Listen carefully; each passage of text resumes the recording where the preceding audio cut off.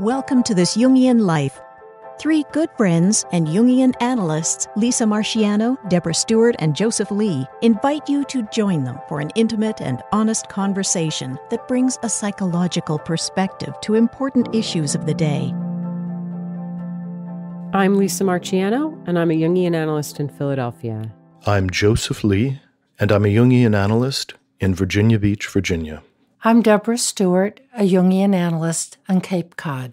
We've gotten a lot of requests for this topic, and it's something that does come up in analysis. And so we wanted to talk today about what it's like when you fall in love with your analyst. So this feels like a particularly touchy subject because it is so charged when it happens in the healing environment and needs to be handled with a tremendous amount of delicacy and sensitivity.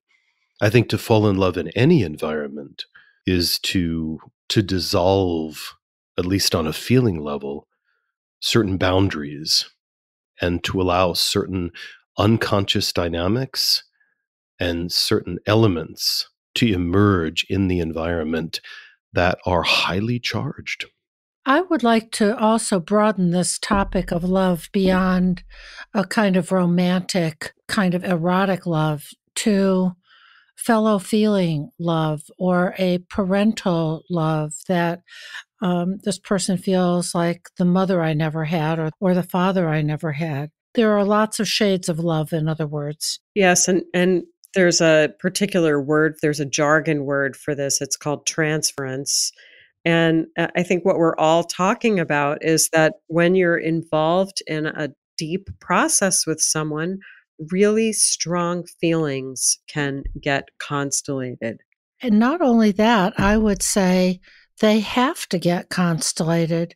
There has to be some kind of love in the room, or the analysis will not have the energy and the eros, to use the Jungian word for love, the eros that the process needs. So it's not as if it's unusual or even weird, and sometimes the feelings can be very intense and uncomfortable for the person and for the analyst as well. So let's talk about this landed in the consulting room. So here we are as analysts. We're sitting on the other side of the room in our chairs, the clients across the room. Perhaps we've been talking for several weeks or even several months on a very deep level. Our analyses often reveal secrets and profoundly deep images and dreams. It's so intimate, isn't it? Yeah, very, very intimate. And at a certain point, it's not uncommon at all that ardorous feelings happen, which I think in part are an idealization of the analyst, which makes the analyst seem suddenly substantially more attractive, and also a fantasy that the analyst can receive anything from us, which is incredibly exciting. Yeah, I'm going to share a personal story that happened for me many, many years ago, where I was working with someone who had had a lot of trauma in his life, and we had been working together for a long time. And this person's life was fairly proscribed. His symptoms were such that he wasn't usually able to tolerate riding on public transportation. And, our work was occurring in a large city. So that was pretty limiting. His life was limited in a lot of ways. And anyway, one day he came in and he quite took me by surprise because he started describing the nature of his feelings for me, which were intensely romantic. And it was such an incredible experience in some way because he knew he was a very psychologically sophisticated person. And he knew that these feelings, though real, though very real, were not, he wasn't asking to have them lived out in the world, So in that frame, in that very special frame, he was able to share all of these thoughts and feelings and fantasies with me that were, deeply intimate. And, I received them in the spirit in which they were shared. And he left my office that day and was able to ride the subway. And it was something kind of divine got constellated in our work together and was projected on me, and it was healing for him. That's a very moving story, that his love needed to be received. And it seems to me that that's where most of us as humans are wounded, is that our love, we're wounded in that area, not only not having felt loved, but not having our love be received. And what was the famous case that Freud had, or Breuer, Freud's mentor, where they started the quote talking cure, the precursor to psychoanalysis, and the patient fell in love with Breuer, who fled.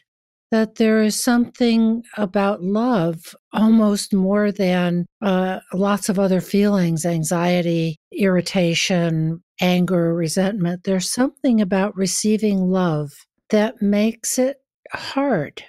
Will my love be acceptable to you, the analyst? And I'm paying very close attention, Lisa, to how you said you could receive it in the spirit in which it was offered and shared, without either one of you enacting it, but just to be able to hold that feeling that he could say and he could speak his inner self.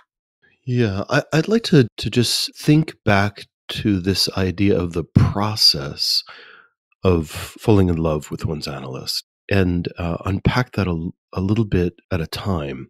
My mind drifts to Jung's alchemical images from the Rosarium. And this was in the psychology of the transference.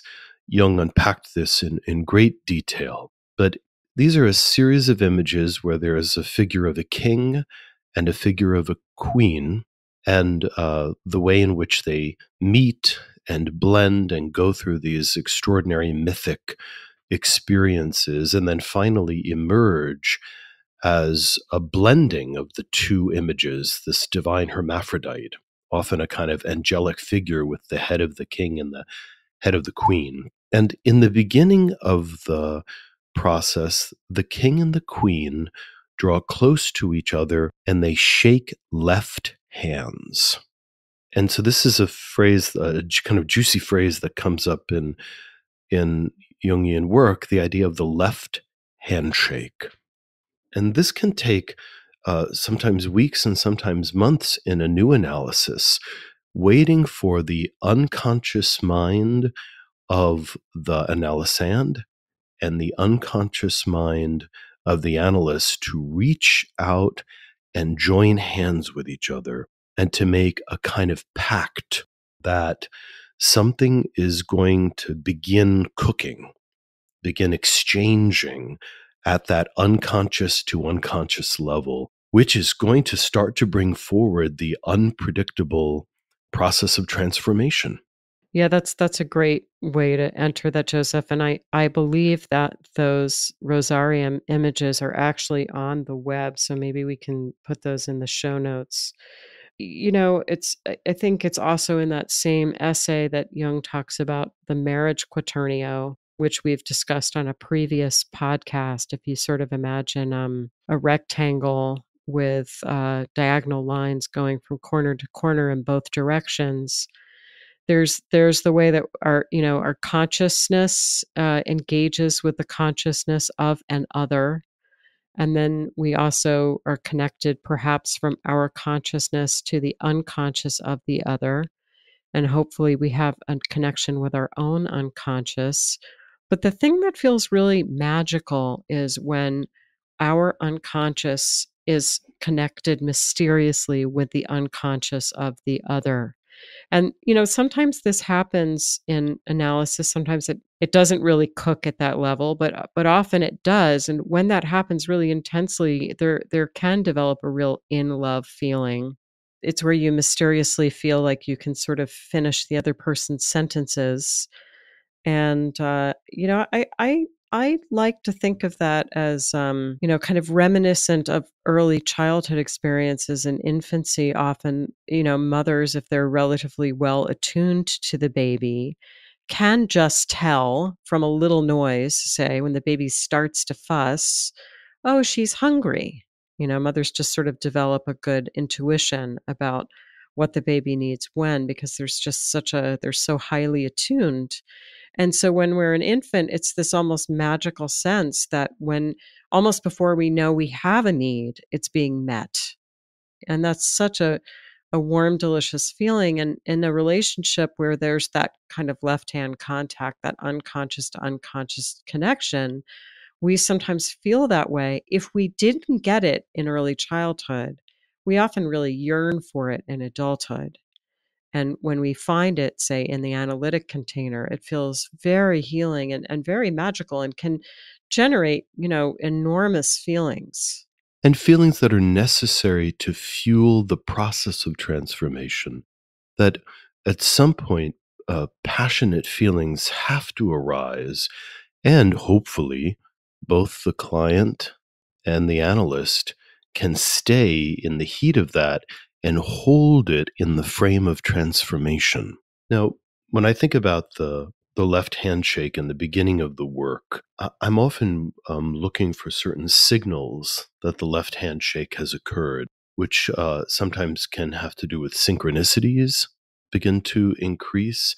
Sometimes there's a signal in the client's dreams that a certain kind of alchemical or archetypal dynamic has begun to emerge. Sometimes I'll feel the left handshake has begun because of this very intense mirroring that happens in the session. For instance, sometimes after a couple of weeks of analysis, I might, reach up to kind of scratch my chin, and suddenly I'll noticing that my analysand is at the same moment reaching up to touch their chin, that this feeling of absolute attunement has started to kind of thrum in the room. And then there's that acknowledgement that the two unconscious minds have kind of linked in together and they're curious about each other. I would also add enactment to that. Mm-hmm. That something happens that's actually acted out. For example, literally bumping into one another. I'm kind of making this up, but the client comes in the door and the analyst is opening the door, and somehow both people step to the right or step to the left and kind of bump into one another.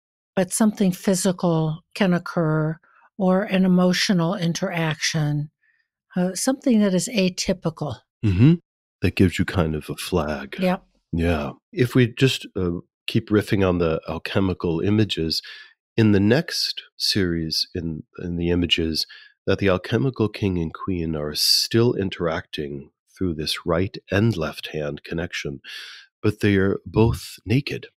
And so, in terms of this process of falling in love with the analyst, there is this feeling of undefended revelation that often happens in the analysis, and sometimes on both sides, that the analysand will feel suddenly comfortable with telling secrets that maybe they've never told anyone else before. And that if the analyst is tracking this properly, that the analyst will also be able to respond in a deeply undefended and authentic way to what's happening in the session, and that the artifices of social communication begin to fall away. And there's a level of directness and honesty and rapport that begins to happen in the analysis, which again begins to foster this feeling of deep, deep intimacy. Yeah, and I think when you're at that level, it's like then that hour of the week is the hour of the week that's in Technicolor. It feels really alive. And there's, as the woodcuts show us, the next woodcut, of course, is they're in the bath together. So there is a way that this is a deeply mutual process. And that's something I think that, at least in the beginning, analysands are surprised by, that they're analysts, that we are deeply affected by the feelings and the images and the discussions that we have with our analysans, that not only in the session does it evoke strong feelings, but even after the session, we'll find ourselves thinking about our analysans, reflecting on what they said or reflecting on some of their dream images in a way that, for myself, I can have very strong feelings. I'm in this stage in the alchemical bath, so to speak. It's not uncommon for a client to tell me something which will bring tears to my eyes because I'm so affected and so in tune to what they're experiencing. And that does seem very much to be a part, particularly, of the first stage of analysis, is that both people do have to fall in love with one another a bit. We do have to get entrained. The analysan does have to feel received and understood and seen, fully seen in the eyes of another. And that doesn't happen unless there's genuine empathy, deep empathy, that attunement to the other person's unconscious that you mentioned, Lisa. A fully felt relational container, which is fenced in. It is bounded by time limits and by financial payment, etc., so that those feelings can be contained for the benefit of the analysan. Yes, and in the image of the alchemical bath, there is a dove that is descending between the two of the people, that neither person loses sight of the fact that this is sanctified space. And when something is sanctified or consecrated, even ritualistically, the consecration of something in the church, it means that the object is going to be used for a certain purpose exclusively, and it's not going to be used for secular reasons. So, by the alchemical bath being consecrated by the image of the dove, that there is an explicit clarity that anything, any feeling, any image, any dream, any confession is welcomed into the consulting room, because whatever happens, it will only lead to conversation. And so it's sanctified to that level. And consequently, it is safe. Yeah, it's enclosed in the kind of alchemical vase of the work. So therefore it's both, intensely felt, but it's also in this place where it can be examined and explored and contained. And contained in terms of not leading to actions. Yes. I wanted to bring up maybe Joseph, you're leaning into one of the pitfalls that can happen when this arises in the work, which is, you haven't come out and said it, but one possible way that this can be collapse is to be enacted, right? I mean, God forbid the analysan falls in love with the analyst and the analyst reciprocates by, taking the client on as a lover. Stranger things have happened, but of course, this is not considered ethical. It certainly collapses the container, doesn't it? And the valuable contents of that container sort of leak out and into the world and are no longer available for scrutiny and for deep understanding because they're being enacted. Yes, that the alchemical process of transformation is frankly just thwarted once the alchemical vase or the container has been violated. And then all kinds of problems absolutely result from that.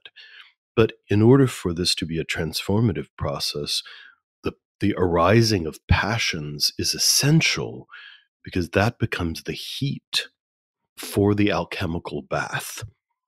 So if we think about that image of the king and the queen with the dove above them and descending into the alchemical bath becomes hot enough to begin softening something that is normally rigid in the personality. Well, it's like things are cooking, you know? that's often the feeling of it, is things are cooking. Well, but think about also that any of us being in love at any other time in our life outside of the analytic environment.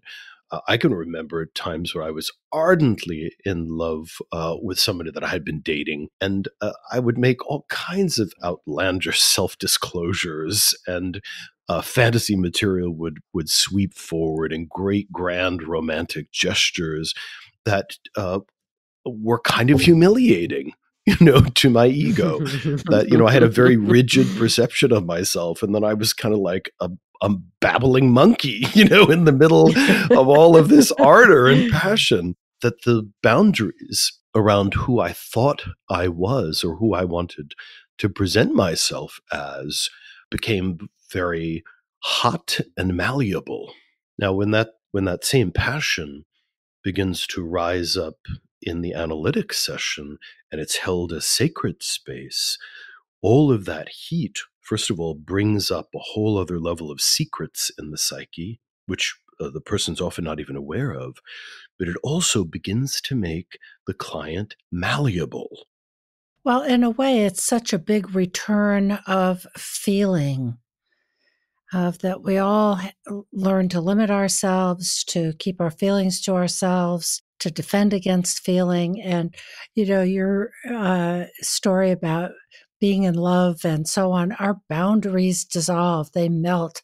I can tell this person anything, I can fall into his or her arms. There is a fluidity that I think, and the image of the bath brings that up, of things slosh, things are right. We wash away our defenses, our dirt, our stuff. There's idealization, and it's a wonderful return to an open, undefended, hopeful state that in analysis is compensated for by very good, time-bounded, ethical kinds of boundaries as well in analysis, so that fluidity can occur and things can cook. And we can have access to those feelings that are so enlivening. They can be agonizing as well, of just, I can't wait for this hour to come about in my week. I feel seen and heard, and it's exciting, and it's a real enlivenment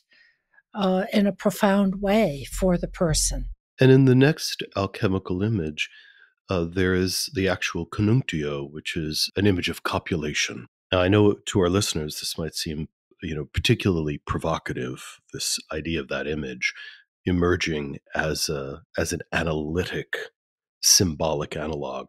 But it's important for us to understand that the conjunctio, or the copulation, is an ancient image that shows up in Hindu temples of Shiva and Shakti, and this most intimate way of two bodies conjoining. And that when we take that as a psychological analog, it also brings us to a sensitivity about the incredible intimacy in the analysis and the way in which ideas seed back and forth between the analysand and the analyst.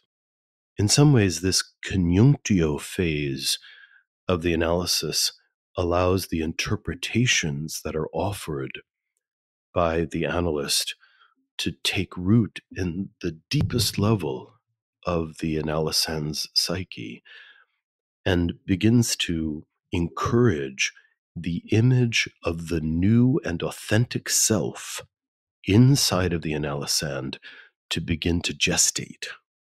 I want to give a little context for this, I think, because there's kind of a question that I'm imagining some people may be asking themselves, which is, does this sort of always happen? Can you have a successful treatment without this? And what I'm remembering is somewhere Freud talked about the importance of transference, and Jung and Freud, when they were collaborating, spoke about it. And at one point, I think Freud asked Jung, well, what about the transference? And Jung said, it is the alpha and the omega.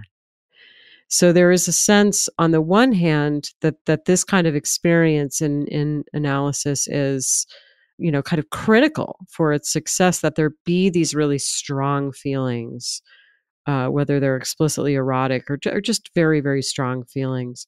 But in another place, Jung said, sometimes the transference can be just sort of a distraction, and that it isn't necessary for real work to happen. And I will say that that is my experience also. There are kinds of treatments that have this quality of kind of emotional depth and this sense that we're really in some kind of heated process together. And then there are other treatments that I think are also very successful where there's something else in the room. It's still something good, but it's just not this. I don't know that I have other words for it right now, but just feels it's just a little dried out, not in a bad way, but it just doesn't have the kind of moisture of these other kind of situations.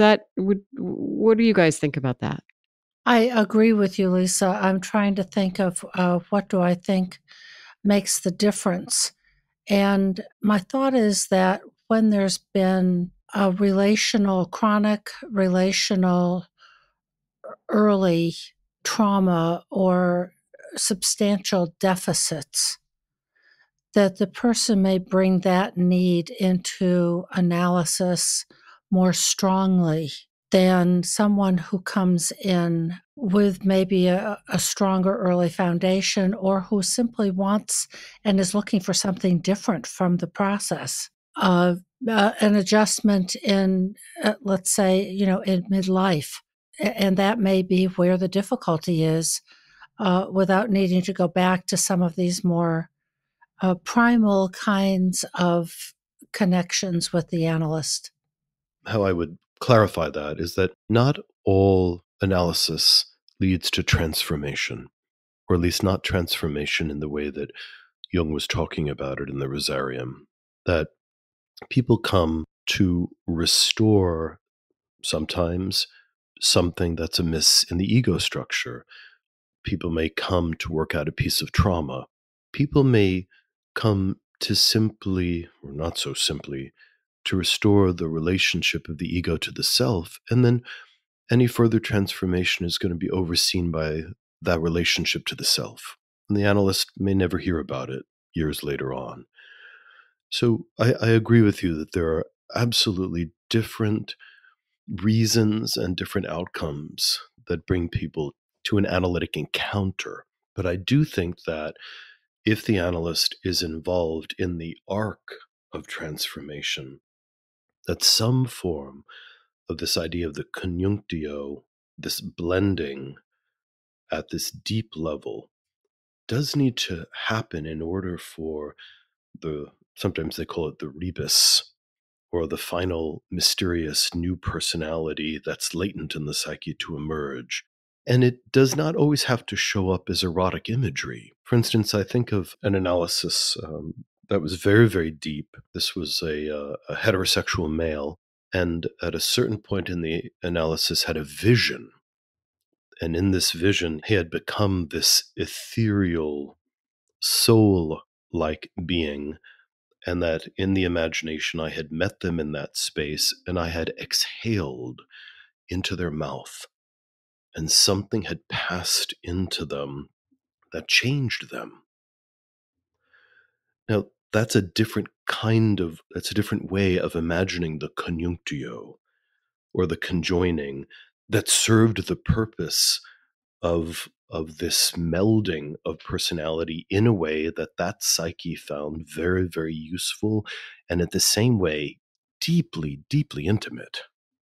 I think one of the things that we're kind of walking around is that when this feeling of in love with your analyst comes up, that's sort of the psyche's way of imaging a desire for this conjunctio experience. So if you find yourself, kind of having an explicitly erotic fantasy about your analyst, that this is how we would understand that.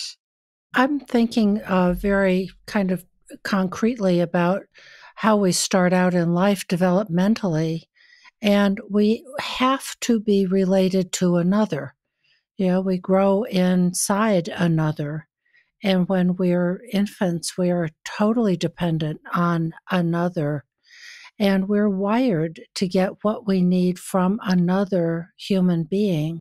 But in your story, Joseph, about the image of you breathing into the other person's mouth, what we want and what may have happened for that person was the connection with himself or herself was achieved in a different way. And that really is the wished for, hoped for outcome of analysis, is that the relationship with oneself, with one's inner other, can take place through a relationship with an outer other.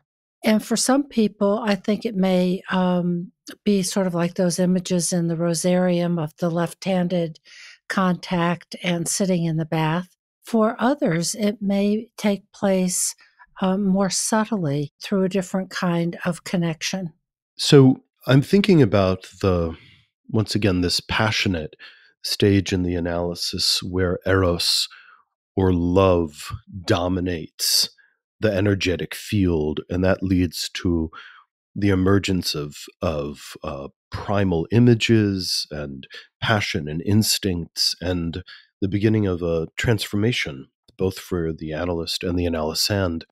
And I wanted to just conclude, in a sense, by looking at the next stage in the alchemical images, which is the mortificatio. And what that means is if the passionate energy, if the landing of love has been successful, ironically, that's followed by a release of that tension and a period of what can feel like a deadness in the analytic work. That once the seeding of the new idea and the dissolution of boundaries has been successful, the analysis can become very, very quiet, that our passions can seemingly overnight just disappear, but something very mysterious and profound is happening in the most subterranean levels of the psyche, which, if they're tended patiently, are still on track to lead to a transformation. I think that's a great point and a good image to bring in at this time, because in some way, I think what you're saying is once you've had this kind of ecstatic experience of union, what follows can feel sort of ordinary and dry. And I wanted to lift up another way in which things can go wrong when this happens in an analysis. Well, maybe two other ways, and maybe look also at how this gets resolved, because in essence, it's a very, as we've been saying, it's a very valuable thing to have happen, but then you have to tend to it the right way to make sure that it is in the interest of healing. So the first thing I want to mention is that it is important for the analyst to be able to take on the projection of the love object in a way. In other words, you have to subtly sense that this is what the person needs, and then you have to let yourself be that to a point. So if this kind of energy is rising up in the work, let's say, and it makes the analyst uncomfortable, and so the analyst defends against it.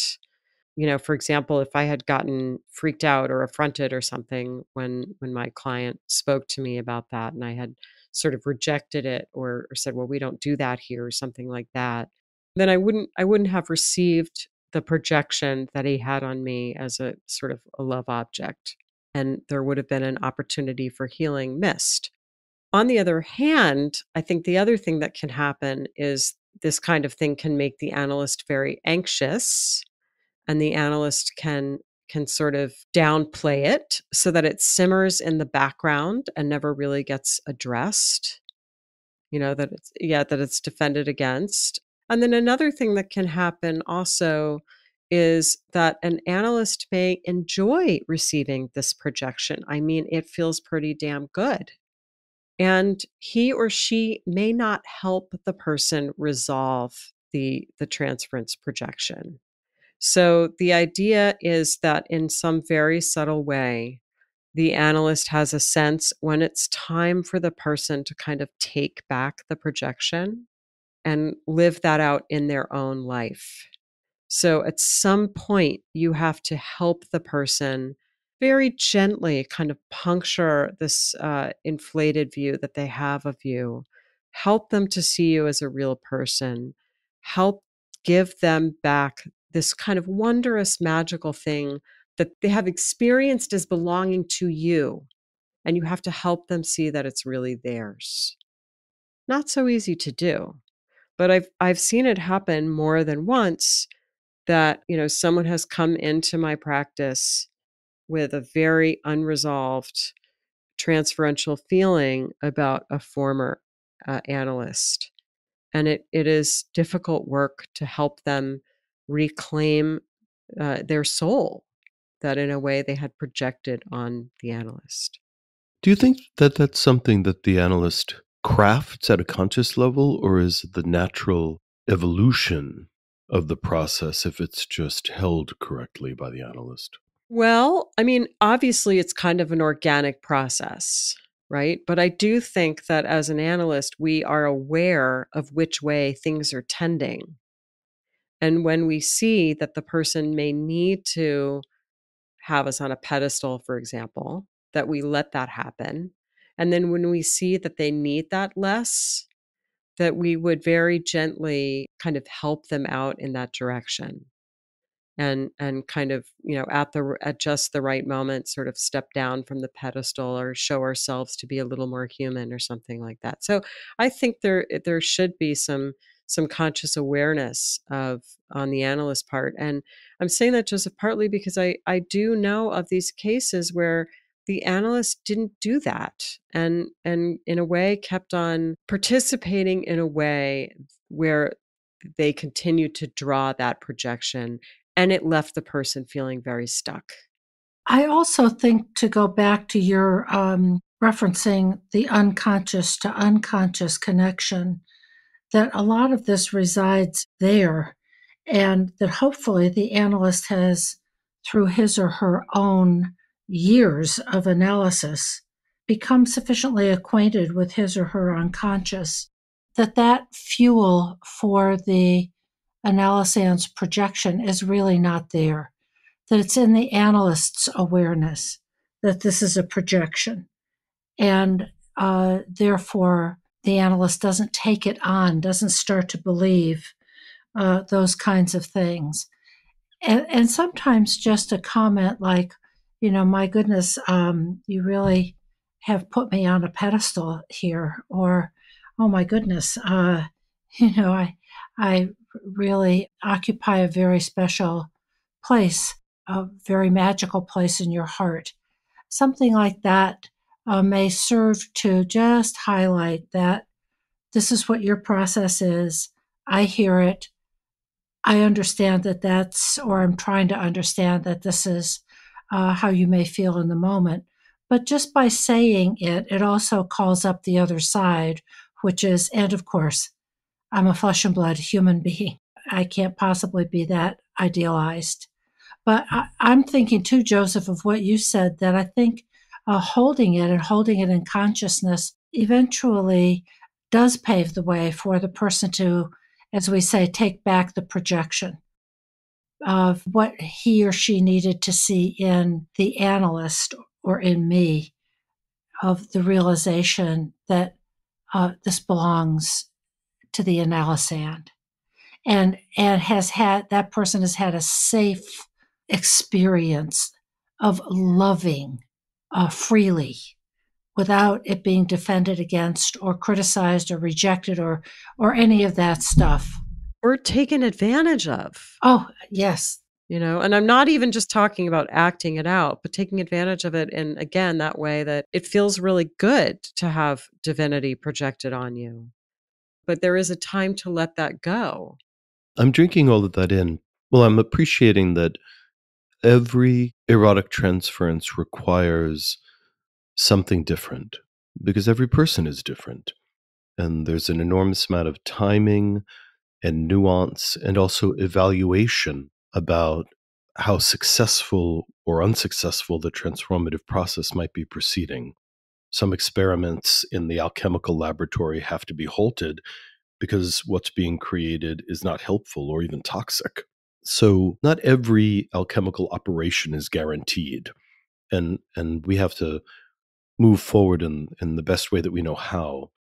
I do feel like, in my own experience, that if the erotic transference is held by the analyst and neither inflamed nor punctured, that the frustration in the client, in the analysand, reaches a kind of maximal tension that then causes a certain kind of psychological flip to happen inside of them that begins to move them from the idealization often into a lot of angry frustration because it isn't being actualized. And it's in that transition into the kind of optimal frustration that images of the transformation can begin to emerge.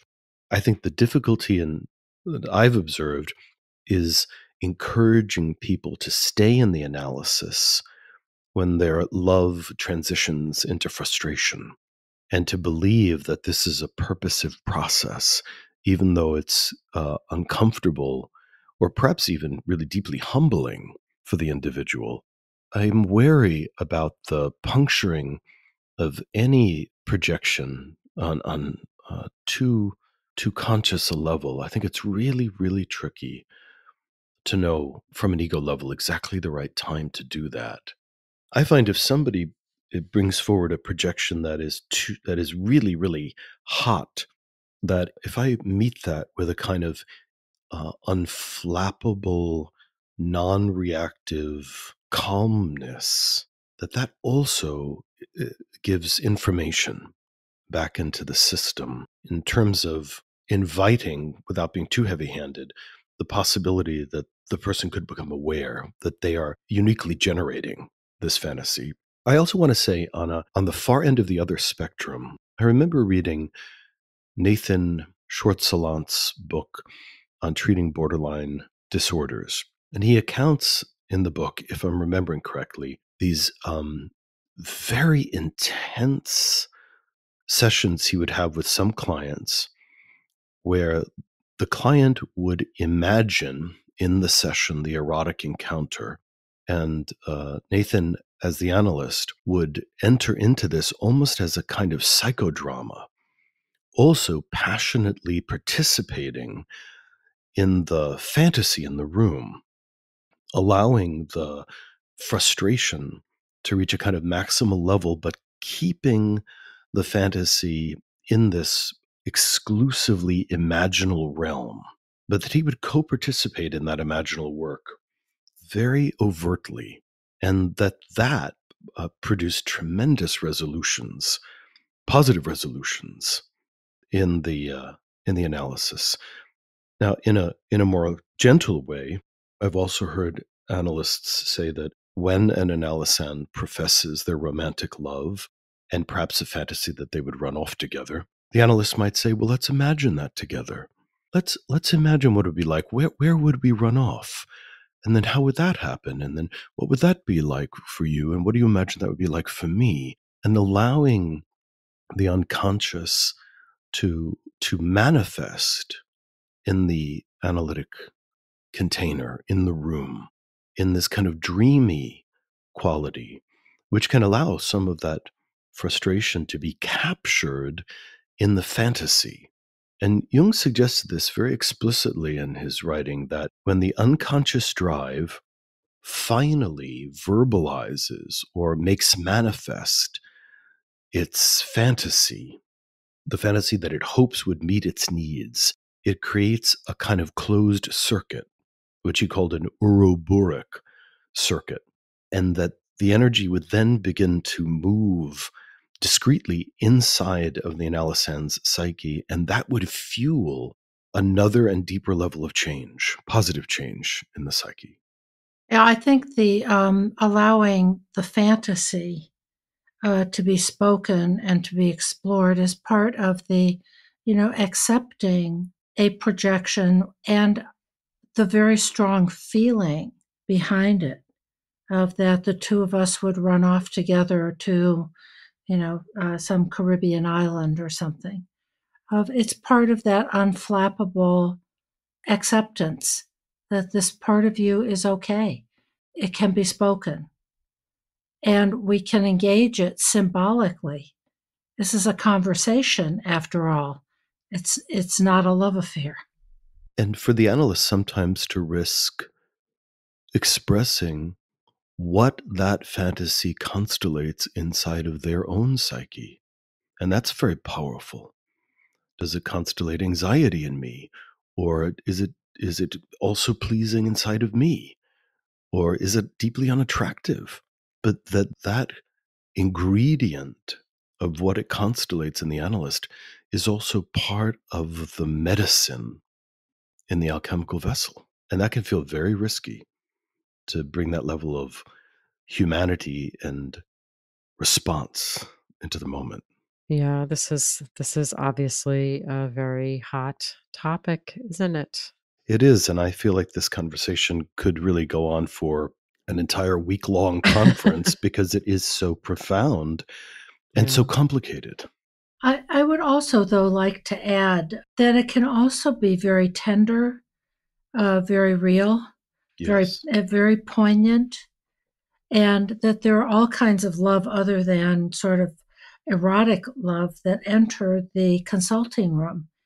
And we do need to make room for it. It's part of our humanity. It's not always that, we're talking about it as if it's, somehow, nuclear energy. It can be that, but usually it's very human, very warm, and touching to both people, and part of what we do in our work, and hopefully loving each other in various ways in our lives, and restoring a connection to the analysand. It should be, we want it to be a healthy human process. So one of the things that I hope we can leave with the listener is how seriously, as analysts, we take the emergence of love in the analysis. That when you come, or if you ever come to the analyst and confess this passion in your heart, that it will be taken seriously, that it will be held as part of the journey of the soul, and that it is often a tremendously important part of the process of transformation. And hopefully you can trust your analyst to meet you in just the right way. Yeah, that's just lovely. That's perfect.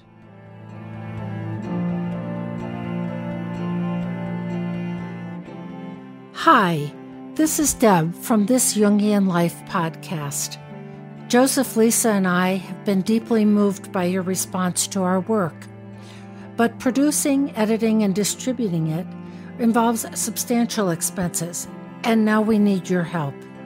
Please stop by our website, thisjungianlife.com, and click on the heading Be Our Patron. You'll be redirected to our Patreon funding page. Patreon helps creators connect with people who believe in projects like ours.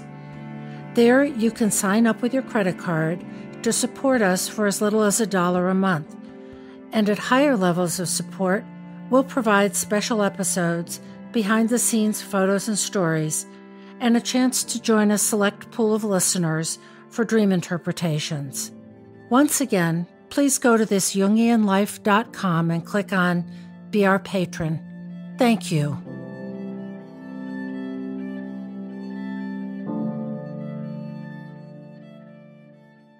So we have a 20-year-old dreamer who is currently a student.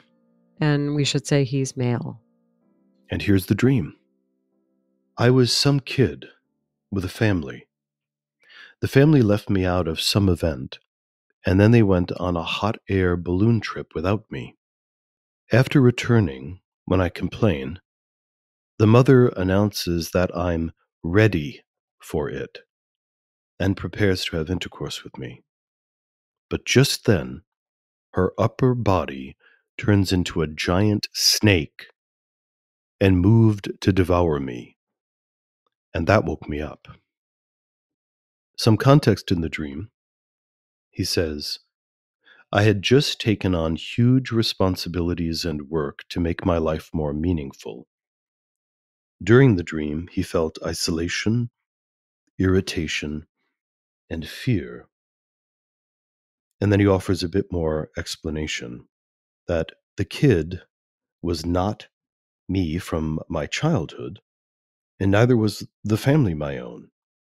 They were all different people who I had actually never seen. So I would certainly call this, to start off, an archetypal dream.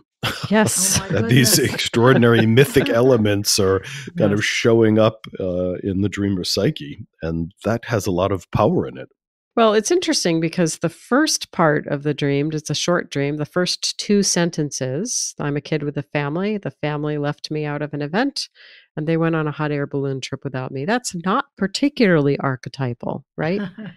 But then they return and I complain. And that's when the archetypes really show up, don't they? So it's interesting. We were just talking about the incendiary emergence of eros and sex and love in the analytic container, and now we have the most taboo example of sexuality showing up, which is the incest fear. And this is something that both Jung and Freud were very interested in. And for Jung, he felt that this fear of sibling incest was powerful inside of the psyche, and that for Freud, this mother-son incestual anxiety was the most powerful. But all of it speaks to a dimension of sexual energy that is so overwhelming and so primal that it violates all the senses of rules and regulations in the civilized culture, and can create an enormous amount of anxiety in the psyche of the individual. And actually, in volume 5, Symbols of Transformation, there's a way in which that whole book really revolves around this idea of mother-son incest. And this was a really important book in terms of Jung's life, because writing it, he knew it would result in a break with Freud because of how he interpreted incest and sexuality and sexual energy. And one of the things, I mean, I'm going to sort of grossly oversimplify this, but essentially he thought that mother-son incest was an image of a desired return to the unconscious. So the mother as a symbol represents the unconscious, the matrix out of which consciousness is born. And so for consciousness, the dream ego, to have sex with the mother would be an image of a return to the unconscious. So I think I've probably shared this joke on the podcast before, and I love it, and I don't promise I won't share it again. But it's that for Freudians, religion is really about sex. For Jungians, sex is really about religion. So there is a way that we can tend to do that. We sort of mythologize or make sex symbolic. And often I think it is. Sometimes maybe we do it a little bit defensively. But here my guess is that that's what's going on, that this is truly a symbolic image along the lines of which Jung wrote in, what was that? I think 1912. I can't remember right now. In any case, a long time ago. So let's using it that way, what are some of the symptoms of being devoured by the mother?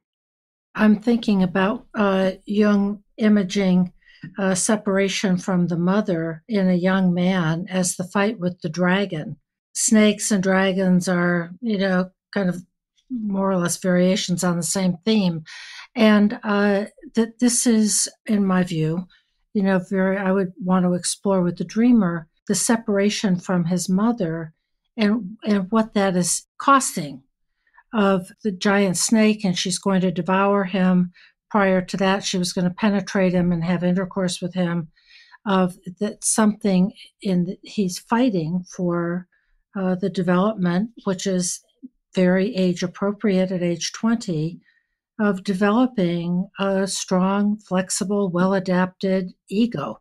And that is absolutely the task of life right at this stage of development versus being seduced and terrified both back into a more unconscious kind of state, a younger state. Sort of clinging, it could potentially be an image of a wish to cling to childhood. Exactly, of leaving that Euroboric field, the circular field, which is imaged by a snake eating its own tail. So to land that in a lived experience, he says he's just taken on huge responsibilities at work to make the life more meaningful. So to be swallowed by the mother might be to feel that I just can't cope with all those responsibilities, that I have to hand those decisions over to someone else or to an authority figure, that I'm going to do lower levels of work because I can't take or won't tolerate the uncertainty or the strain of managing all these significant outcomes. Another way of being devoured by the mother could be falling into a depression. Or another psychiatric issue. Like what? Give some hard examples so people can understand. Yeah, I mean, I think that being swallowed by the snake or kind of regressing to the mother, that can look like psychosis too. In the worst case, and Yes. so in that way that people might be lost in these intrusive fantasies or even delusions. People could become paranoid about something that isn't real or believe something perhaps even outrageous, which isn't quite true. Yes, and of course, just to clarify, we are in no way attempting to diagnose this dreamer. We're just pinging off the imagery. Now, he says the main feeling in the dream is isolation, irritation, and fear. So sometimes when we're swallowed by the mother, every little thing irritates us and we expect the environment to accommodate us, almost the way a baby wants to be put in a soft environment and kept away from all loud noises. So we can wind up in a kind of Princess and the Pea condition where every little thing just seems intolerably intrusive or upsetting to us. Another manifestation, as he notes, is this idea of fear, that when we're in the mother, we feel small and young, and everything else feels big and dangerous and threatening. And that makes us feel frightened and then consequently, perhaps inappropriately defensive. I want to go back to the first part of the dream. We got understandably interested in all these archetypal images. And I think the beginning is supporting our kind of deconstruction of the archetypal images of I was a kid with a family. So there's the situation as it is of feeling young and one person with older people and more than one. And then they go up in a hot air balloon trip without me, not a train trip, not a hiking trip, but a hot air balloon. And that is such a vivid image of a kind of inflation and ungroundedness up in the air. And so there he is, in a way, alone again. They've gone wafting up into the wild blue yonder, and he's kind of stuck there on the ground by himself. And that may be in a lot of ways, and we've already discussed the second part of the dream of that sense of I'm on my own, and it may feel big, and I may feel left out of the hot air trip. And these other images of mother saying, you're ready for it, and turning into a snake are scary. But there's a way in which it's also a test of ego, of we do have to stand our ground. We do have to be alone. We do have to deal with these challenges that are imaged in pretty archetypal terms here. Deb, that's good. And I'm going to sort of dig into that a little bit. I find it interesting that the mother sort of becomes this threatening figure. When I complain, the mother announces I'm ready for it. Yes, that's exactly what I was thinking. Yeah, so what I was thinking about that is that when he tries to stand his ground and sort of separate, the mother really kind of bites back, as it were. I also think it's interesting that he's some kid with a family and it's not him and it's not his family. And I wonder, like, why would the psyche do that? And one thing that I come up with as a possibility is that somehow this issue feels pretty far away. It feels ego distant. Maybe it needs to be defended against. Maybe it's a little too threatening. But there's some real distance here, right? Yes, there's a distance, and I thought about that in the with the feelings that he reported having of isolation, irritation, and fear. But he doesn't say, I was paralyzed with fear, or I was overwhelmed. And that's a good question as to whether this process is already underway, and he's worked through a good part of it, or whether there's a defense against it. Well, I do notice that the last line is, "And that woke me up." So maybe this dreamer is waking up. I think there's something there's a lot to say about the word complain.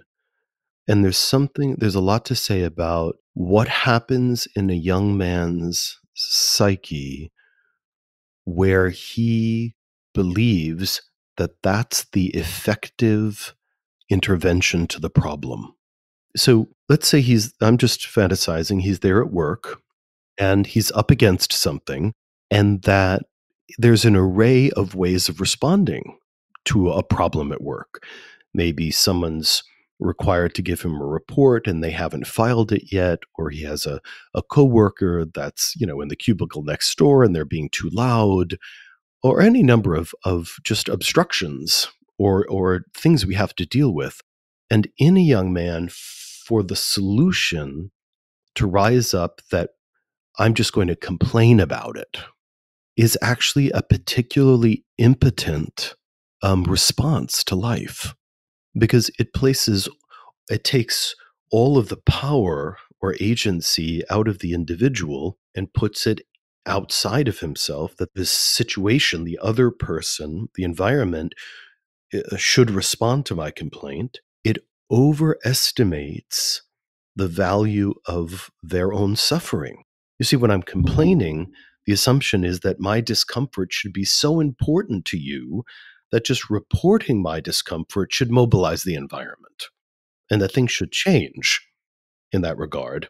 And all of that goes to this very young kind of psychology of expectation. So in the dream, he's kind of excluded from something that I'm imagining he thinks is a lot of fun, a lot of pleasure. And he wants the family to respond to that by voicing his disappointment. And they're supposed to come back with some resolution of his disappointment. And instead, the psyche responds by offering to devour him, because he is returning to this kind of impotent childlike response to his disappointment. So what I would be interested in with this young man is working with him around the psychology of complaining, which, by the way, could be its own podcast now that we're talking about it. The psychology of complaining, and are there any other images inside of him other than complaining that could be much more effective and give him a very different relationship to himself and the world? I'm kind of in a slightly different position. I do agree with what you said, Joseph, that when we complain, we expect the other to do something about it. We expect the environment to change or somebody to make us feel better. On the other hand, it's very human. We're entitled to it.